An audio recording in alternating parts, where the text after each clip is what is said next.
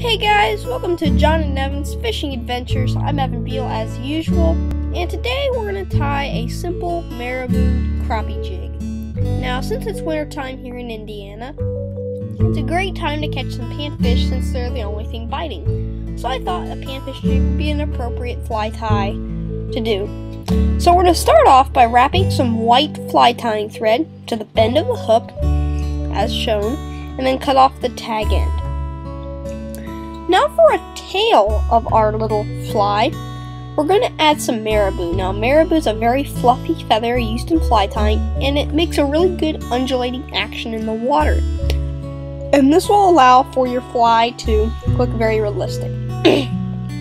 So we just tied that down. I kind of changed my curtains so you can see this better. Cut off the tag end, bind down the extra, and you'll be ready for the next step. And you'll have your tail complete. Okay, so the next step is we're going to tie in some chenille. Now chenille is a string with some bits of fiber spun into the string.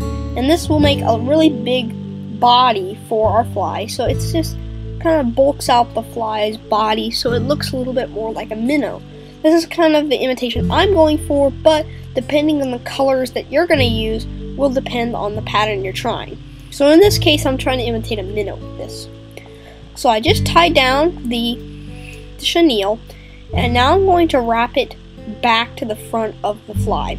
Now you're not going to wrap all the way to the front. You still need a bit of space for a few steps. And you might need to wrap the chenille over itself to make the body a little bit thicker because, you know, one layer might not be enough. Now once you've done that, just tie it down, cut off the extra, and you're good. Now on to the next step, which is tying in the legs. Frankly, I don't think this is really necessary, and I even cut off the legs on mine. But if you want to add them in, just take a loop of rubber legs and then tie them down. And then do some figure 8 knots around the legs so that way they're sticking straight out on the jig head. Then once you're done with that, cut the loop and then cut the legs to your appropriate length that you want them to be.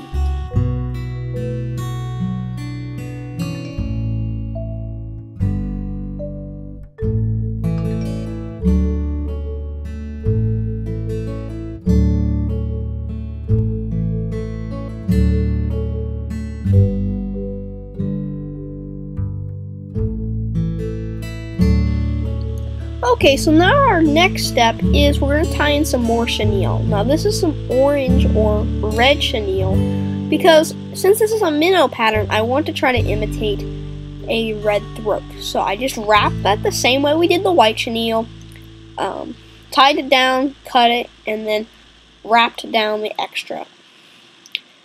So now we're done with the fly. So now we need to tie down the thread. So the way we're going to do that is with a whip finish knot. Now lots of people don't know how to do this, so if you don't know, then just set your thread against the jig head and then apply a drop of super glue to your thread. This should just completely glue the thread to the side of the jig and will keep it in place with no knots required. Like so. Just add in that super glue and that will secure the jig. So there it is. Remember, the legs are optional and you do not have to do it in this exact size and this exact color, but this is an example. I hope you enjoyed today's fly tying video. If you liked it, please comment, like, share. Well, you know what to do. You've been watching YouTube. So, thanks for watching, and again, we'll see you next time.